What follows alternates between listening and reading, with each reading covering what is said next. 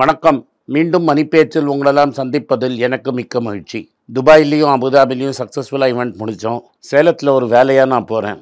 So Saturday October 15 அன்றைக்கி நான் சேலத்தில் இருப்பேன். சேலத்தில் நான் பல தடவை போய் எனக்கு நிறைய நண்பர்கள்லாம் இருக்காங்க.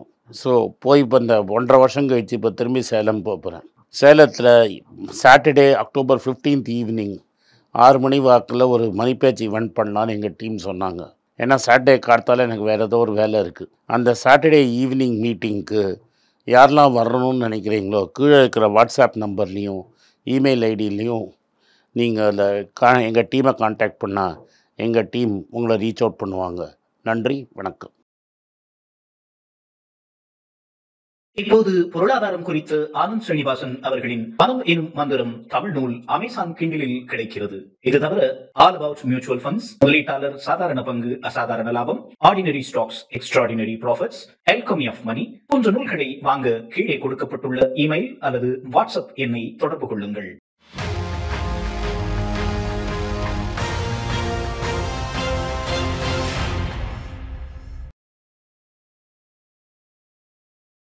வணக்கம். மீண்டும் மணிப்பேச்சில் உங்களை நாம் சந்திப்பதில் எனக்கு மிக்க மகிழ்ச்சி. இன்றைக்கி ஃபார் சேஞ்ச் ஷேக் கரெக்டாக டிஷர்ட் போட்டு வந்துட்டார். நான் டிஷர்ட் போட்டுக்கல. நான் இந்தோனேஷியா ஷர்ட்டு போட்டுக்கிட்டேன். ஒரு ஃபேன் கொடுத்தது. பட் ஷேக் கரெக்டாக என்னை பிடிச்சிட்டாரு. டிஷர்ட்லாம் மாட்டு வந்துட்டார். எல்லோரும் ஜோன்னு ஷேக்குக்கு ஒரு கை தட்டுங்க. திருப்பூர்லேருந்து ஆர்டர் பண்ண மறந்துடாதீங்க. அதுக்கப்புறமா ஷேக்கு முதலாளி துபாய் அபுதாபியெல்லாம் போயிட்டு வெற்றி விஜயத்தோடு திரும்பி வந்திருக்கிறாரு. ஸோ ஷேக்கு துபாய் அபுதாபி எப்படி இருந்தது? உனக்கு நீ போனவன் தானே, திரும்பி 2வது வாட்டி தானே போகிறேன். வணக்கம் சார். 2 தடவையுமே official trip sir. அதனால என்ன பெருசாக வெளியே துபாயில் ஃப்ரீயெல்லாம் போகிறதுக்கு என்ன இருக்குது? ஃப்ரீயாக அஃபிஷியலாக ட்ரிப்பு தான். அஃபிஷியல் ட்ரிப்பு தான். பட் வேலைக்கே நம்மளுக்கு நேரம் கரெக்டாக இருந்துச்சு. பெருசாக சுற்றி பார்க்கறதுக்கு வாய்ப்பு இல்லை அப்படின்னு தான் சொல்லணும். பார்க்கலாம் சார். நிறைய பட் ஜென்ரல் என்ன நினைக்கிறேன் நீ துபாயை பற்றி? நேற்று ட்ரேடரை கேட்டேன், அதனால நீ ஒன்றை கேட்குறேன். இல்லை, நீங்கள் எப்படி துபாய் எப்படி பற்றி கேட்குறீங்களா? இந்த துபாய்ங்கிற ஊர் எப்படி இருந்துச்சுன்னு. துபாய்ங்கிறது ஊருன்றது சேர்த்து வைக்கிறதுக்கான ஊர் இல்லைன்னு தான் நான் சொல்லுவேன் சார். சேர்த்து வைக்கிறதுக்கான செலவு பண்ணோன்னா துபாய்க்கு போகலாம். செலவு பண்ணுறதுக்கான ஊர் துபாய். ஆமாம். அதுவே அபுதாபி பார்த்தீங்கன்னா சேவ் பண்ணோன்னா அபுதாபியில் இருக்கலாம். சேவ் பண்ணோன்னா அபுதாபியில் இருக்கணும். ஆமாம். செலவு பண்ணோன்னா துபாய், இல்லாட்டா ஷார்ஜாவில் இருக்கணும். ஆமாம் சார். இந்த வாட்டி நீ ஷார்ஜா போகணும். ஷார்ஜா போல் கூடிய சீக்கிரம் போகணும். அண்ட் 2வது விஷயம் என்னென்னா, காஸ்ட் வைஸ் பார்த்தீங்கன்னா துபாய்க்கும் இந்தியாவுக்கும் பெரிய டிஃப்ரென்ஸ் இல்லை. எக்ஸப்ட் ரெண்ட்டை தவிர. ஏன்னா நிறைய பேர்கிட்ட பேசும்போது வாங்குற சேலரியில் 25 to 35% இங்கே மட்டும் என்ன போகுதா? இல்லை சார், இங்கே ரெண்ட்டு நம்மளுக்கு லொக்கேஷன் வைஸ் மாறுது. சென்னை உள்ளே இருந்தால் ஒன்று, தாம்பரம் கிட்ட ஒன்று. நீங்கள் சொல்லுவீங்களா ரியல் எஸ்டேட் போனால் அப்படியே காலியாக இருக்குது அப்படின்னு. அங்கெல்லாம் போனால் 5000 ரூபாய் வாடகையே அதிகம். ஷார்ஜாக்கு போனால் அங்கேயும் காலியாக இருக்கும். பட் மேக்ஸிமம் சார் நீங்கள் சொல்கிறது தான், வேலை செய்கிற இடத்த சுற்றியே தான் நம்ம இருக்கணும் அப்படின்னு. ஆனால் அந்த ஊரில் ஒன்று பார்த்தியா 100 கிலோமீட்டர்லாம் ஈஸியாக லாக் ஆகிறோம். ஆமாம் சார். 150 கிலோமீட்டர்ஸ் 1 ஹவரில் போகிறாங்க. நம்ம இன்னும் அந்த அளவுலாம் டெவலப் ஆகலை. இன்னும் நம்ம பாப்புலேஷனும் அதிகம். ரோடெல்லாம் சொல்ல முடியாது. ரோடு குப்பை பார்க்குறது அபூர்வமாக இருக்குது. குப்பையே பார்க்கல, ரோடு பார்க்குற. ரோடு சூப்பராக இருக்குது. வடிவேல் சொல்கிற காமெடி தான், அப்படியே சாப்பாட்டை கொட்டி சாப்பிட்லாம் அப்படி இருக்குது ரோடு. பட் இன்னொன்று குவாலிட்டி நல்லா இருக்குது சார். காஸ்ட் வைஸ் பார்த்தீங்கன்னா ஃபுட்டோ நம்ம வாங்குற பொருட்கள் இங்கேயும் அங்கேயும் ஒரே ரேட்டு தான் இருக்குது டிஃப்ரென்ஸு. பட் அங்கே வாங்கும்போது குவாலிட்டியாக இருக்குது. இங்கே குவாலிட்டின்னு பார்க்கும்போது ஒரு சில இடத்துல மட்டும்தான் குவாலிட்டி இருக்குது. ஸோ அது ஒரு பெரிய விஷயம். அங்கே பெரிய விஷயம். நம்மளும் அந்த மாதிரி கூடிய சீக்கிரத்தில் மாறிடுவோம். ஸோ நம்ம கவர்மெண்ட் அதுக்கான வேலை. வெயில் பயங்கரம், அது வேறு வழி கிடையாது சார். அங்கே இருக்கிறவங்களுக்கு இது ரொம்ப பழகின்றாங்க. நம்மளுக்கு வெளியில் இறங்க முடியல, உள்ளே இருக்கணுன்ற மாதிரி தான் ஆயிடுச்சு. ஸோ ஷேக்கு பல மனிதர்களை பார்த்தாரு. ஆமாம் சார், ரொம்ப சந்தோஷம் சார். அங்கே ஏன்னா நிறைய தமிழ் ஆட்களை பார்த்தோம். ஸோ அதுவும் ஒரு சில லொக்கேஷன்லாம் முக்கால்வாசி பார்த்தீங்கன்னா நம்ம ஊர் ஆட்கள் மட்டுமே இருக்காங்க. பார்க்குறதுக்கும் சரி கேட்குறதுக்கும் சரி ரொம்ப சூப்பராக இருந்தது. ஸோ ஒரு சூப்பர் ட்ரிப்பை முடிச்சுட்டு ஷேக் வந்திருக்கிறாரு. எல்லாரும் வந்திருக்கோம். அடுத்த வாரம் நாங்கள்லாம் சேலத்துக்கு போகிறோம். ஸோ சேலத்தில் நீங்கள் இருந்தீங்கன்னா உங்களை நாங்கள் சந்திக்கிறோம். ஸோ இப்போ ஷேக் என்ன பேசுகிறாருன்னு சார், இன்றைக்கி ஸ்பெசிஃபிக்காக ஸ்டாக்ஸை பற்றின்னு சொல்கிறத விட கொஞ்சம் ஜென்ரல் கொஷின்ஸ் தான் சார் நிறைய இருக்குது மார்க்கெட்டை பற்றினது. So first last week Nifty traders point of வியூவில் பார்க்கும்போது ஒரு எக்ஸ்ட்ராடினரி மார்க்கெட்டுன்னு தான் சொல்லணும். அவங்களுக்கு நல்ல ஆப்பர்ச்சுனிட்டி எல்லாம் மேலே கீழேயும் ஏற்ற இறக்கமாக இருந்துச்சு. இன்வெஸ்டரை பொறுத்த வரைக்கும் இப்போ இந்த மார்க்கெட் உள்ள வரணுமா அப்படின்னு யோசிக்கிற அளவுக்கு இருந்தது. நீங்கள் உங்கள் பார்வையில் எப்படி சார்? இன்னொன்று எல்லாரும் என்ன சொல்கிறாங்கன்னா, சார்கிட்ட கேட்டால் சிம்பிளாக முடிச்சிடறாரு, மார்க்கெட் கீழே வரும் அப்படின்றாருன்ட்டு. வரும் தானே. ஏன்னா மார்க்கெட்டு ஏற்ற ட்ரை பண்ணாங்க. ஏற்றின மார்க்கெட்டை திரும்பி இறக்கினாங்க. கஷ்டப்பட்டு நேற்று வந்து 60-70 பாயிண்ட் விழுந்ததை மேலே ஏற்ற பார்த்தாங்க. ஆனால் இன்றைக்கி கார்த்தால பார்த்தீங்கன்னா நான் டெலிவரபிள் ஃபியூச்சர்ஸ் மார்க்கெட்டில் அமெரிக்கா, துபாய் அங்கெல்லாம் வந்து 82-80 ரூபா. நம்ம க்ளோஸ் 80-35, 82-80. அண்டு முந்நூறு ஸ்டாட்டிஸ்டிக்ஸ் பார்த்தீங்கன்னா $305 பில்லியன் ஆர்பிஐ கோல் விட்ருக்காங்க. டோட்டல் $530 பில்லியன் இருந்தால் 531 இருக்குது. 472 தான் ஃபாரெக்ஸ் ரிசர்வ்ஸ் இருக்குது. ஒரு வருஷத்துக்கு ட்ரேட் டெஃபிசிட்டில் ஒரு மாதத்துக்கு ட்ரேட் டெஃபிசிட் $30 பில்லியன் துண்டு விழுது. நம்ம கம்பெனிகளும் நிறைய கடன் கொடுக்கணும். அதனால் இதுக்கு மேலே நம்ம டாலரை உள்ளே விட முடியாது, ரூபா வீக்கன் ஆகும். ஸோ ஐடியை அடிக்க பார்க்குறாங்க, நம்ம ஹாப்பியாக வாங்கிக்கலாம். ஆல்ரெடி 78-9 ரூபாய்க்கு கான்ட்ராக்ட் சைன் பண்ணோம்னா 82 வாங்குகிறான். இப்போ பார்த்தா நான் மார்ச் வரைக்கும் 85ங்கிறேன். தீபாவளிக்கே 85 வந்துடுமோ அப்படிங்கிற ஒரு செய்தி வருது. ஸோ அப்படி இல்லாட்டா கிறிஸ்மஸ் வந்துடுங்கிறாங்க. ஸோ கிறிஸ்மஸ்க்குள்ளே 85ன்னா நியூ இயரில் 90 அடிச்சிருவாங்களோ அப்படிங்கிற வாய்ப்பெல்லாம் இருக்குது.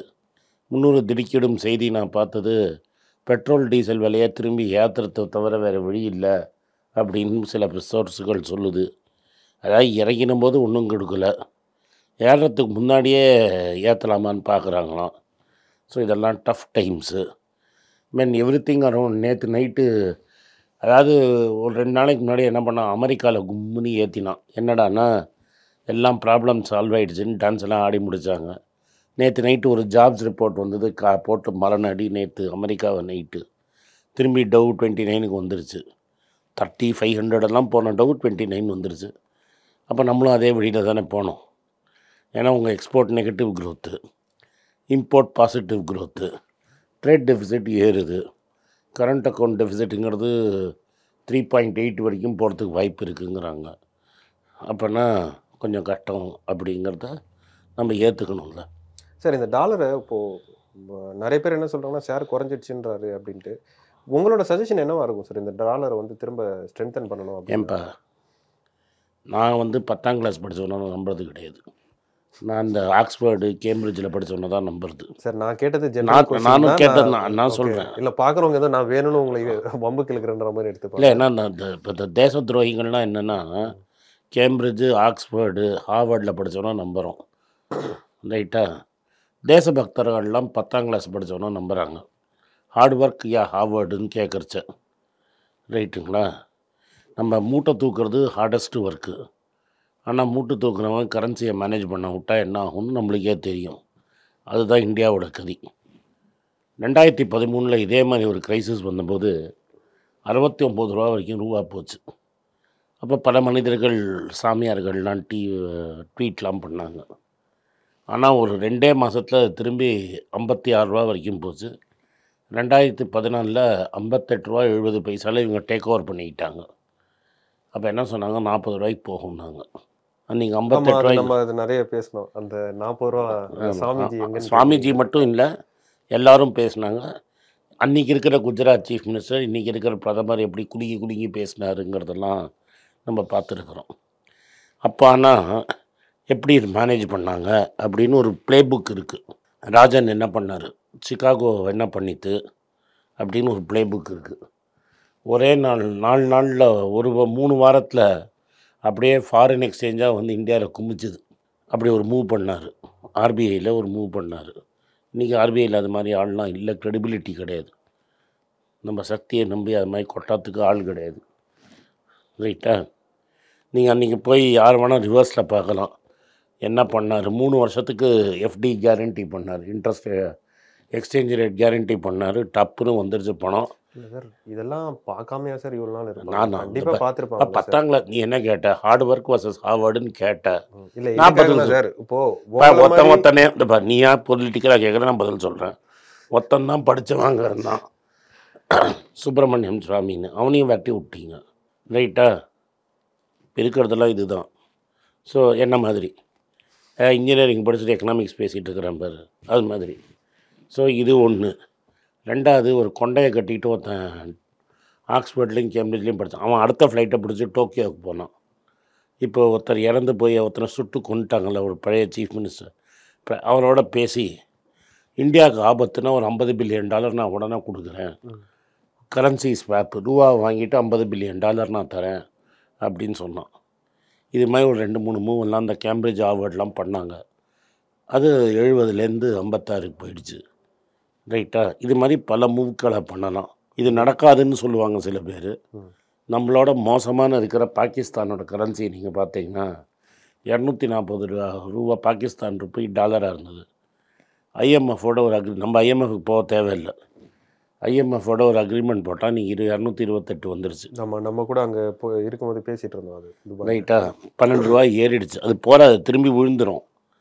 ஸோ நம்மளாலையும் பண்ண முடியும் அப்படிங்கிறதுக்கு ஒரு எடுத்துக்காட்டு. ஆனால் அதுக்கு நம்ம உழைக்கணும், படித்தவனை கூட வச்சுக்கணும். ஆமாம்.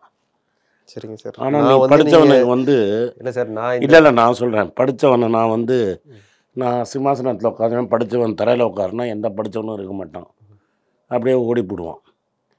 இது இப்போ நீ பார்த்தேன்னா இந்த 5 வருஷத்துலேருந்து மேக்ஸிமம் இந்தியா விட்டு வெளில போய் பாஸ்போர்ட் வேண்டான்னு சொன்னது 5 லட்சம் பேருக்கு மேலே இருக்கிறானா.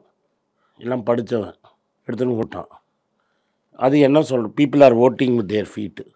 இதுதான் ரியாலிட்டி. இது சரி பண்ண முடியும்னா பண்ண முடியும். திறமை வேணும். எனக்கு இருக்குதுன்னு நான் சொல்லலை, திறமைசாலிகள் இருக்காங்க.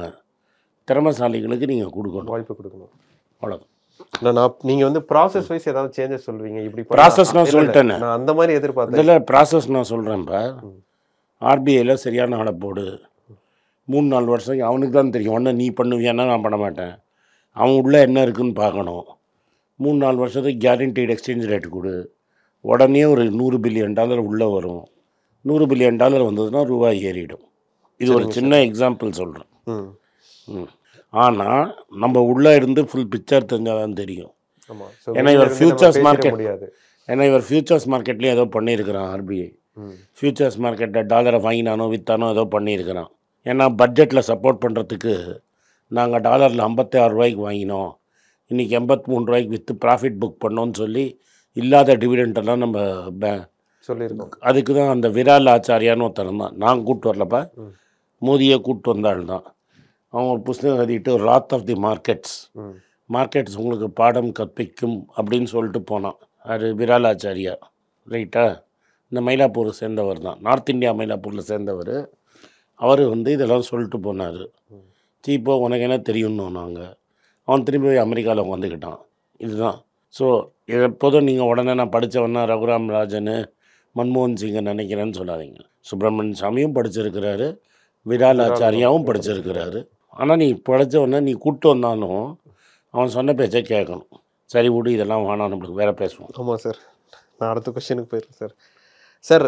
Asia second wealthiest man, Reliance industries லிமிடெடோட chairman Mukesh Ambani setting up family office in Singapore. தானடா சொன்னேன்னா ஓகே, இப்போ தானடா சொன்னேன். நீ 7 ஆரம்பித்து 5 ஆரம்பிக்கிறவங்க கூட ஓடுறான் பாரு. யாருக்கு எல்லாமே நம்ம தானவாத்து கொடுக்குறோம். வின்ஃபால் டேக்ஸை கட் பண்ணுறோம். 1,76,000 கோடி ஆப்ஷனல் கன்வெர்ட்டபிள் டிபென்ச்சர் டேக்ஸ் இல்லைன்னு சொல்கிறோம். அவனே சிங்கப்பூர் போகிறான்னு சொல்கிறிய. அப்போ அவன் தேசபக்தனா என்ன? தேசபக்தர் தான். நான் அடுத்த கொஸ்டின் போகிறேன் சார். நான் எதிர்பார்க்கல இப்படி தொடர்ச்சியாக நான் வாங்குவேன்ட்டு. Okay sir. அப்புறம் செபி பார்த்தீங்கன்னா on Thursday brick works ரேட்டிங்கோட லைசன்ஸை cancel பண்ணியிருக்காங்க. ஐயோ, அப்படியா சார்? என்ன சார் நீங்களே இப்படி சொல்கிறீங்க? ரேட்டிங் ஏஜென்சியை பற்றி. ஆமாம், இன்னொன்று என்னென்னா சார், இந்த மாதிரி இது வரைக்கும் எந்த ரேட்டிங் ஏஜென்சிஸ் மேலேயும் இவ்வளோ ஒரு டஃப்பான இருக்கிற இந்த மாதிரி ரேட்டிங் ஏஜென்சி ஒழுங்காக இருந்ததுன்னா உலகம் ஃபுல்லாக சொல்கிறேன், 2008 கிரைசிஸே வந்திருக்காது. ஓகே, இதில் ஒரு டைலமா இருக்குது.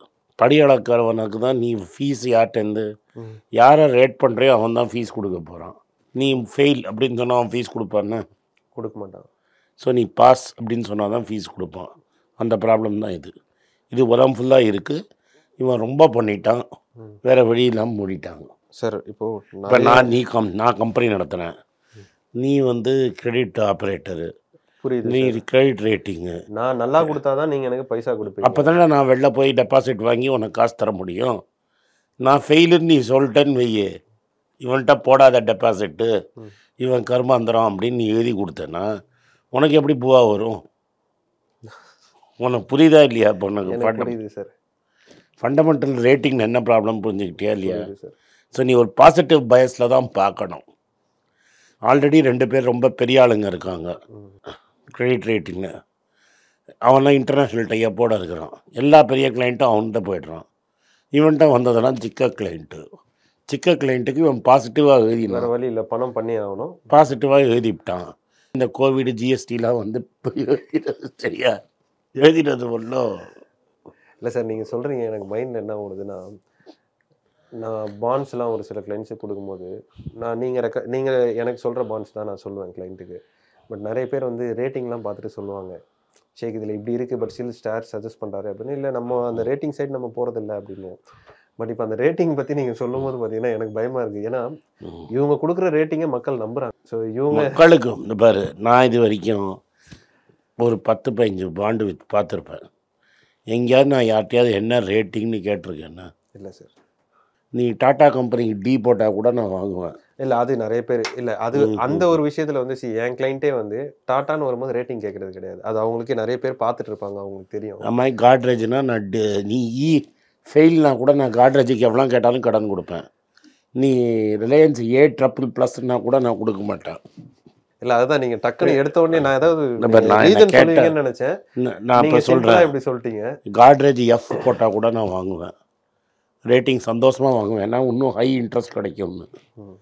டாட்டா GHZ போட்டால் கூட வாங்கிப்பேன். புரியுதா? புரியுது. நீ ரிலையன்ஸ் வந்து 4A கொடுத்து பாசிட்டிவ் போட்டால் கூட வாங்க மாட்டேன். ஏன்னா நான் இப்போ வந்து ஒரு சின்ன எக்ஸாம்பிள் சொல்கிறேன். இப்போ நீ சொல்கிற ஏஷியா செகண்ட் ரிச்சஸ்ட் மேன் இருக்கார்ல, அவர் என்ன பண்ணார்னா, என் தம்பி வேற நான் வேறன்ட்டார். ஸோ தம்பி வந்து ஒரு 1 லட்சம் கோடி வெள்ளை கடன் வச்சுருக்காரு. தம்பிக்கு எனக்கும் சம்மந்தம் இல்லைன்ட்டார். ஆனால் தம்பி ஜெயிலுக்கு போகிற சமயத்தில் மட்டும் ஒரு 250 crores கொடுத்தார். எப்படி சார்? அது ஒருத்தருக்கு ஹெல்ப் பண்ணுறதுக்கு சரி, அப்போ நிறைய பேர் கொடுக்குறீங்க அந்த மாதிரி. அப்போ உன் தம்பி கடன் உங்கள் கடன் இல்லையா? 2 பேரும் சேர்ந்து பிஸ்னஸ் பண்ணீங்க. 2003 தான் 2 பேரும் பிரிச்சுக்கிட்டீங்க. இல்லை சார், இருக்கிற பெரிய ஏன் சார் அப்படி பார்க்குறீங்க? இப்படி பார்க்கலாம்ல. ஒருத்தர் கஷ்டப்படுறாரு, என்ன இருந்தாலும் என் கூட இருந்தவர். ஆமாம் சரி, அவருக்கு நான் ஹெல்ப். அப்போ அவன் 1 லட்சம் கோடி கொடுத்த சொத்தை நீ 25,000க்கு எதுக்கு வாங்குற? அப்போ ஹெல்ப் பண்ணுறதுக்கு 1 லட்சத்துக்கு வாங்க வேண்டியதானே? சரிங்க சார், எக்ஸாம்பிள் முடிஞ்சு சார், முடிஞ்சிச்சு இல்லை? அதனால நான் வாங்க மாட்டேன். சரிங்க. நாளைக்கு நான் இதே தான் ஆகும். என்ன ஆகும்? அண்ணன் தம்பி அதுலேயே இப்போ 3 பேர் இருக்காங்க. ஒரு சிஸ்டர் 2 பிரதர். நம்ம போட்ட பாண்டு ஒரு பிரதர்கிட்ட போய் அவன் போண்டின்ட்டு வெளிநாட்டில் ஒரு 5,000 கோடியை வச்சுக்கிட்டு உனக்கு இப்படி நான் மாட்டிப்பேன். அதனால தான் நான் சொன்னேன். இல்லை சார், எனக்கு என்னன்னா மக்களுக்கு வந்து இல்லை இதை ஜோக்கெல்லாம் விட்டுருங்க. சீரியஸ் நோட் தான் சார். சீரியஸ் நோட் என்ன தெரியுமா? டாட்டா கம்பெனியில் டாட்டா போண்டி ஆகிட்டா நானும் போண்டி ஆனால் எனக்கு பரவாயில்ல. டாட்டா 5 ஸ்டார் ஹோட்டலில் சாப்பிட்டுட்டு நான் டீ கடையில் சாப்பிட்ணுன்னா தான் ப்ராப்ளம். கரெக்ட். நான் வந்து சரணபவனில் சாப்பிட்டுட்டு இருந்தேன். டாட்டா கம்பெனியில் பாண்டு போட்டதுனால நான் டீ கடையில் சாப்பிட்றோம். ரத்தன் டாட்டா 5 ஸ்டார் ஹோட்டல்லையே இன்னும் சாப்பிட்டு இருக்கானா எனக்கு வருத்தமாக இருக்கும். கண்டிப்பாக. இப்போ 5 ஸ்டாரில் சாப்பிட்டுன்னு இந்த ரத்தன் டாட்டா சரவணபவன் வந்துட்டார்னா நான் சரவணபவன்லேருந்து டீ கடைக்கு இறங்கிக்கலாம். பட் இந்த அம்பானி கேஸில் என்ன ஆகும்னா, அண்ணனும் தம்பியும் 2 பேரும் இன்னும் 5 ஸ்டார் ஹோட்டலில் தான் சாப்பிட்டுன்னு இருக்கிறான். தம்பி கம்பெனியில் போட்டவன்லாம் இன்றைக்கி டீ கடையில் கூட இல்லை. ஆனால் தம்பியோட பையனுக்கு கல்யாணத்துக்கு மட்டும் 20 கோடி செலவு பண்ணாங்க. அது தப்பு சார். நான் தப்பு ரைட்டுன்னு நான் சொல்ல. ஆனால் இப்போ டாட்டா வீட்லேயும் கல்யாணம் நடந்தது. 5 பேர் தான் இருந்தோம். 5 பேர் தான். இப்போ நம்ம புரிஞ்சுக்கிட்டியா நீ? எங்கள் பணத்தை எப்படி பாண்டில் போடணும்னு புரிஞ்சுக்கிட்டியா நீ? புரிஞ்சு சார். இல்லை சார், எனக்கு நீங்கள் கேட்டோன்னே என்னென்னா, இந்த கிரெடிட் ரேட்டிங் கம்பெனிஸ்லாம் இப்படி தான் ஒன்று. இன்வெஸ்டார் எங்களை மாதிரி இன்வெஸ்டாருக்கு மார்க்கெட் புதுசாக இருக்கிறவங்களுக்கு இதெல்லாம் தெரியாது. நாங்களாம் நம்புறது இதுதான். ஸோ இவங்களே இந்த மாதிரி பண்ணணும் போது நம்மளுக்கு தெரிஞ்சது ஒன்று தான். ஏன் ப்ரமோட்டர் நல்லவனா நல்லவன் கெட்டவனா அதை மட்டும் பார்த்துட்டு, நல்ல கெட்டவன் கிடையாது, கெட்டவன் இந்த சென்ஸ் காசை கொடுப்பானா மாட்டானான்னு பார்க்கணும். ரைட்டா? காசை கொடுக்க மாட்டானா நம்ம கேர்ஃபுல்லாக இருந்துக்கணும். Sir, NSE packed bench mark it's scene to touch 20,936 by September 2023. எது பெஞ்ச் மார்க்கு? NSEயோடது சார். நிஃப்டியா? ஆமாம். சரி, நான் என்ன சொல்கிறேன், ரூபா செஞ்சுரி அடிச்சு நீ 20 அடிச்சு என்ன யூஸு? இல்லை சார், கொஷினே என்னன்னா, இந்த மாதிரி ப்ரொஜெக்ஷன்ஸ் கொடுக்க. அதான் நான் இப்போ பதில் சொல்கிறேன். ஏன்னா டீகப்புள்டுன்னு பேசுகிறீங்க. ஸோ இந்த டெஃப்டின்னு ஒன்று இருக்குது. ஆமாம் சார். நீ இந்த டெஃப்டியை பார்த்தேன்னா இன்னும் அது ஆல் டைம் ஹை விடு. நம்ம என்னதான் சென்செக்ஸ் நிஃப்டி ஏறினாலும் டெஃப்டி ஏற மாட்டேங்குது. கரெக்டு. ஏன்னா டெஃப்டி ஏற ஏற ரூபா அப்படியே இறங்கிட்டே இருக்குது.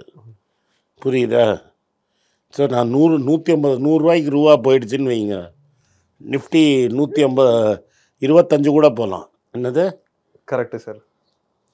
இப்போ நான் இன்னொரு விதத்தில் சொல்கிறேன். நம்ம தலைவர் இருக்கிறார்ல அனீஷ் குப்தா. ஆமாம் சார். அவர் என்ன சொன்னார், இப்போ தான் நேற்று இப்படி புடி மாதிரி கணக்கு போடுவார்ல அவர், நேற்று போட்டு என்ன சொன்னார், 5 வருஷத்தில் ருப்பி 26% டிப்ரிஷியேட் ஆகிடுச்சுன்னாரு. எவ்வளோ? 26%. சரி, இப்போ நம்ம துபாய் போனால் டாலர் தானே வாங்கிக்கிறோம். அதாவது நீ திராமாக வச்சுருக்கோம், திராம் ஃபிக்ஸ்டு டாலருக்கு.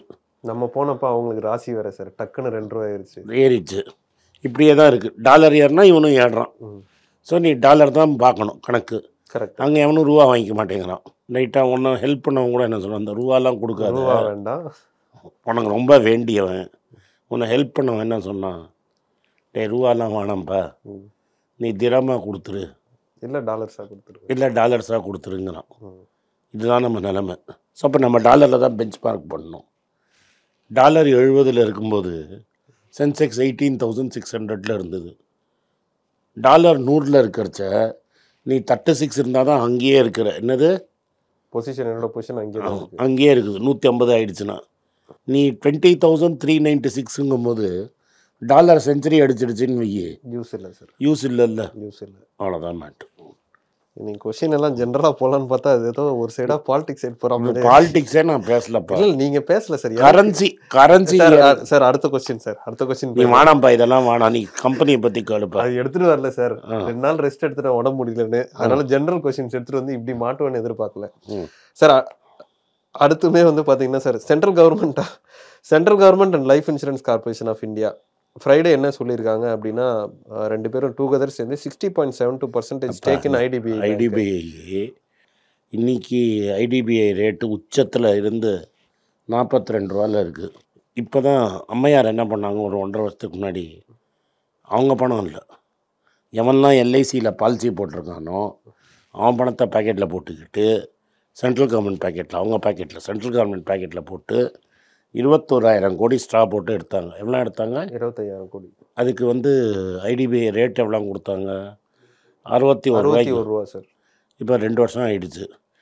2 வருஷம் நான் பாண்டில் போட்டிருந்தா அது எவ்வளோ இருக்கும்? குறைஞ்சது 10%, 12%, 12 ரூபா கிடச்சிருக்கும். அட்லீஸ்ட் நம்ம பாலிசி ஹோல்டருக்கு 72 ரூபா 71 ரூபா கிடைக்கணும். இன்றைக்கி என்ன ரேட்டில் இருக்குது அது? இது ஐடிபிஐ சொல்கிறீங்களா எல்ஐசியா சார்? ஐடிபிஐ 42 ரூபா. 42 ரூபா. யாருக்கு நஷ்டம்? எங்களுக்கு தான் நஷ்டம். உங்களுக்கு நஷ்டம். ஆனால் இப்போ அதை வந்து ப்ரைவேட்டுக்கு கொடுத்துருவீங்க. நல்லா யோசிச்சிருக்காங்க சார். அதனால தான் நான் எல்ஐசியை பற்றி சொன்னால் ஒன்றா தேச துரோகிங்கிறீங்க. 950 ஒரு எல்ஐசின்னு ஒரு ஸ்டாக்கை விற்றீங்களே, அது இப்போ எங்கே இருக்குது சார்? அது நம்ம எல்ஐசி நிறைய பேசுனதுனால நம்ம அந்த கொஸ்டின் கட் பண்ணி. இல்லை, என்ன ரேட்டில் இருக்குது? ரொம்ப நாள் ஆச்சே. 600 தாண்டி போயிட்டுருக்கு சார். 600 இருக்குது. 620 வந்துடுவோம் சார், கூடிய விரைவில் வந்துடுவோம் சார். 950 ஏதோ சார். சம்டைம்ஸ் ஸ்டாக்னா அப்படி தானே சார், ஏறவும் செய்யும் இறங்கும். மார்க்கெட் ஏறுது, ஏன் எல்ஐசி மட்டும் விழுது? ரீட்டைலுக்கு எல்ஐசி இந்த பாரு, எல்ஐசி வந்து மார்க்கெட்டை காப்பாற்றுது, ஆனால் மார்க்கெட்டே எல்ஐசியை காப்பாற்ற மாட்டேங்குது. கை விட்டுட்டாங்க சார். நீங்கள் சொல்லுவீங்களே ஐ ஹாவ் அ ஃப்ரெண்ட், அந்த ஸ்டோரி தான். I have a friend. ஆமாம், எல்ஐசி மார்க்கெட்டை காப்பாற்ற. அப்புறம் என்ன சொல்ல, எல்ஐசியை காப்பாற்ற ஆள் இல்லை. அப்போ இப்போ நான் என்ன சொல்கிறேன், ஐ had a friend, I had money, my friend wanted money, I gave my friend money, my friend has no money no, I neither have money not to have friend. இப்போ ஐடிபிஏ அதுதான். எல்ஐசி ஹேட் மணி, ரைட்டா? LIC cave money to central government. LIC God IDBI share at 62 rupees. Now government asking IDBI to sell at 42 rupees. கரெக்டான பதில் கிடச்சிடுச்சா? பர்ஃபெக்டாக சொல்லிட்டீங்க. இப்போ எல்ஐசியில் போட்டவன்லாம் என்ன ஆகும்? இது மாதிரி நம்ம எல்ஐசியை நடத்தினா, எல்ஐசி பாலிசி வச்சவன்லாம் என்ன கதி? பாலிசி விடுங்க சார். பாலிசி வாங்கினவன்லாம் என்ன கதி? போனஸ் எதிர்பார்த்து உட்காந்துருக்கோம், போனஸ் வராது. போனஸ் வராது, இன்ட்ரெஸ்ட் அமௌண்ட் வரைக்கும். போனஸோட சேர்த்தே 4% தான் ரிட்டர்ன் உனக்கு போட்ட பணத்துக்கு. இல்லை சார், அப்போ ஃபண்ட்லையும் கொடுக்கறதில்ல. ஒரு சில ஃபண்ட்ல என்ன சொல்லி, அவன் சுப்ரீம் கோர்ட்டில் கேஸ் போட்டிருக்கான், அவனா எடுத்து தரேன். சரிங்க சார். 4லேருந்து 5% மேலே எந்த எல்ஐசி பாலிசியில் ரிட்டர்ன் கிடையாது. இது மாதிரி நிறைய டீல் நான் எடுத்து காட்டுவேன். இல்லை சார் இருக்கு. பட் எல்லா இல்லை நான் முடிச்சிடுறேன் சார். எல்லா பாலிசிலையும் வந்து இப்படி சொல்றது இல்லை. சில பாலிசியில் ஏமாற்றுவாங்க, சில பாலிசியில் ஏமாற்றுவாங்கன்னு சொல்லலை. ஒரு சிலதில் என்ன சரி ஏமாற்றுவோம் இல்லையாப்பா? இந்த இல்லை சார் இது பண்ண கார்மெண்ட் பண்ணால் ஏமாற்றோம்ல, நான் பண்ணால் ஏமாற்றுமா? டேய் நான் வந்துட்டு ஒரு சரக்கு வாங்குவேன் மார்க்கெட்டில், சொல்கிறாங்கன்னா மார்க்கெட்டில் வேல்யூ போனஸ் வந்ததுன்னா இது மாதிரி பண்ணால் எப்படி போனஸ் வரும்? அது நான் ஒத்துக்கிறேன். திவாலான ஐடிபிஐயை காசு கொடுத்து வாங்கிட்டு 20 ரூபா ஒரு ஷேருக்கு நஷ்டம் பண்ணால் போனஸும் வராது, ஷேரும் ஏறாது. கரெக்டு. அவ்வளோதான். ஏன் எல்ஐசியை பார்த்தேன்னு ஏன் எல்ஐசியை பார்த்து இப்படி சொன்னீங்கன்னு நிறைய பேர் கேட்கறதுக்கு இதுதான் பதில். என்னது? இதுவும் ஒரு பதில். இதுவும் ஒரு பதில். இதுவும் ஒரு பதில். ஜென்ரல் கொஸ்டினே நீங்கள் போகக்கூடாது. பேட். வேறு ஏதாவது பேசு sir. The next gen of telecom எல்லாரும் வந்து 6G பற்றி பேசிகிட்டு இருக்காங்க. நெக்ஸ்ட் 5 to 10 இயர்ஸ் இது. நான் இன்னும் அதுக்கும் நான் ஒன்று கேள்வி கேட்கட்டுமா? எதுக்குமா சார்? சரி கேட்டுருங்க. மொத்தமாக இந்த வாரமே முடிச்சுக்கலாம் சார். சரி, இந்த 5Gயை திறந்து வச்சிங்கல்ல? ஆமாம் சார். நான் ஃபோன் பண்ணி கேட்டேன். எனக்கெல்லாம் 22ஆம் தேதி தான் வரும்ட்டான். ஆமாம். ஆனால் இந்த எந்த கம்பெனிலன்னா ப்ரைவேட் கம்பெனி தான். அதை யார் திறந்து வச்சாங்கன்னு நம்ம சொல்ல வேண்டாம். சரிங்க சார். இந்த நம்ம ஊர்லேயே பிஎஸ்என்எல் பிஎன்எஸ்எல்னு ஒரு கம்பெனி இருக்குது. தேசப்பற்று உள்ளவங்க ஏன் பிஎஸ்என்எல்லை வச்சு 5Gயை திறந்துக்கலாமே? டெக்னாலஜி இந்தியா தான் பெஸ்ட்டுங்க. நீ எதுக்கு இதை சொன்னேன்னா, மினிஸ்டர் சொல்கிறாரு இந்தியா தான் 6Gயை லீட் பண்ணணுன்னு. அவன் கார்மெண்ட் இப்போ அமெரிக்கா சிப்ஸ் ஆக்டில் அவன் பணத்தை $56,000 பில்லியன் போட்டு அங்கே சிப் ஃபேக்ட்ரி கொண்டு வரான். அவன் நம்ம பணத்தை போட்டு பிஎஸ்என்எல்லை நீங்கள் 5G கொடுக்கலாமே? ஏன் ப்ரைவேட் பார்ட்டி டேக் ஓவர் பண்ணுற வரைக்கும் நம்ம உட்காந்து ப்ரைவேட் பார்ட்டி ஓப்பன் பண்ணுற விழாக்கு நீங்கள் எதுக்கு போகணும்? நீங்கள் கார்மெண்ட் ஃபேக்ட்ரி, கார்மெண்ட்டு எப்படியும் garment India, new India, signing இந்தியாங்கிறீங்க. இதை ஏன் பண்ணக்கூடாதுன்னு நான் கேட்டேன்ப்பா. இந்த உங்கள் கார்மெண்ட்டில் நடத்துறதுலையே 4G கூட கொடுக்க மாட்டீங்க. வேறு எவனோ ஒருத்தன் 5G நடந்தால் அதை திறக்கிறதுக்கு போவீங்க. சரி, நான் இன்னொன்று கேட்கணும்னு நினச்சேன். இந்த குமாரபேங்க் நம்ம சொல்லலாம்னு நினச்சேன். நீ காசெல்லாம் கொடுக்க வேணாம்ப்பா, இந்த ஐடியாவை நீயே வச்சுக்க, அதையும் சேர்த்து பிஎஸ்என்னோட மர்ஜ் பண்ணிவிடுங்கிறானே, அதை பற்றி என்ன அபிப்பிராயம்? சார் என்னோட அபிப்பிராயம் இன்றைக்கி ஒன்றும் இல்லை சார். சரி சார். ஆனால் ஒரு விஷயம் பிஎஸ்என்எல் பற்றி நம்ம இவ்வளோ சொன்னோம். பட் அதான் பிஎஸ்என்எல் இன்னும் 4G சரியாக வரதில்லை. பட் ஒரு விஷயம் என்ன சொல்லலாம் அப்படின்னா, இன்றைக்கி இந்த வோடஃபோன் இதெல்லாம் அந்த க்ளோஸ் பண்ணுறன்ற பிரச்சனைலாம் போகும்போது நிறைய பேருக்கு அந்த சிக்னல் பேண்ட்வித் இஷ்யூ இருந்தது. பட் இன்னைக்கு பிஎஸ்என்எல் எடுத்தோம் அப்படின்னா பிஎஸ்என்எல்ல இந்த ப்ராப்ளமே கிடையாது. எங்கே போனாலும் நெட்வொர்க் கிடைக்கும். ஆனால் 3G தானே இருக்கும். அந்த ஒரு வகையில் யூடியூபே பார்க்க முடியாது, இதை யூடியூப் பார்க்க முடியாது. பட் பிஎஸ்என்எல்ல இப்போ யாருமே சிக்னல் இஷ்யூன்னு பிஎஸ்என்எல் சொல்கிறதே, ஏன்னா யாரும் யூஸே பண்ணுறது இல்லைல்ல. யூஸ் பண்ணால் தானே பேண்ட்வித் வரும். சரிங்க சார். அடுத்து சார், இந்த வாரத்தில் கோல்டை பற்றி நிறைய அப்ஸ் அண்ட் டவுன்ஸ் பற்றி பேசிகிட்டு இருந்தோம். முக்கியமாக நீங்கள் கோல்டு சூப் போனீங்க, அதுவும் 2 தடவை போனீங்க. ஃபஸ்ட்டு ஒரு தடவை நீங்களும் ட்ரேடரும் போயிட்டு அப்படியே ரவுண்ட்ஸ் போயிட்டு வந்தீங்க. 2வது நீங்கள் நிறைய பர்ச்சேஸும் பண்ணீங்கன்னு கேள்விப்பட்டேன். நான் பர்ச்சேஸ்லாம் பண்ணல. அப்படி தான் எனக்கு நியூஸ் வந்தது. நியூஸில் ட்ரேடர் பர்ச்சேஸ் பண்ணார். ஓகே. ட்ரேடருக்கு கோச்சிங் கொடுக்கறதுக்கு நான் போனேன். ஓகே. ட்ரேடருக்கு பொண்ணு இருக்குது, பொண்ணு கல்யாணம் பண்ணும், கோல்டு வாங்கினார். எனக்கு இன்வெஸ்ட்மெண்ட்டுக்கு கோல்டு இருக்குது. ரைட்டா? ட்ரேடர் இங்கே வாங்குறேன்னாரு. ட்ரேடர் இங்கே வாங்காதீங்க, 1,00,000 ரூபாய்க்கு தங்கம் வாங்கினா 3 கிராம் ஃப்ரீ துபாயில். 3 கிராம் ஃப்ரீ. ஓகே. அதுவும் சட்டப்பூர்வமாக எடுத்துகிட்டு வந்தோம். நம்ம நீங்கள் கேல்குலேஷன் பிரகாரம் பார்த்து 3 கிராம் ஃப்ரீன்னு நம்ம கஸ்டம்ஸ்லாம் காமிச்சோம் இதுதான் கோல்டுன்னு. ஸோ நான் சட்டத்தில் இருக்கிறத தான் கொண்டு வந்தேன். லீகலுங்கிறத நம்ம சொல்லிடணும். இல்லை கரெக்டு. சட்டத்தில் மூலமாக தான் கொண்டு வந்தோம். இல்லை சார், இப்போலாம் அந்த மாதிரி ஈஸியாக எடுத்துகிட்டு வந்துட முடியாது சார். இருந்தாலும் நம்ம சொல்லிடணும்ல, இவன் தேசத்துறை ஸ்மக்லிங் பண்ணுறான்ட்டுவாங்க. ரைட்டா? 1,00,000க்கு 3 கிராம் ஃப்ரீ. என்னது? 1,00,000க்கு 3 கிராம். துபாய்க்கு போய் தங்கம் வாங்கினா 1,00,000க்கு 3 கிராம் ஃப்ரீ.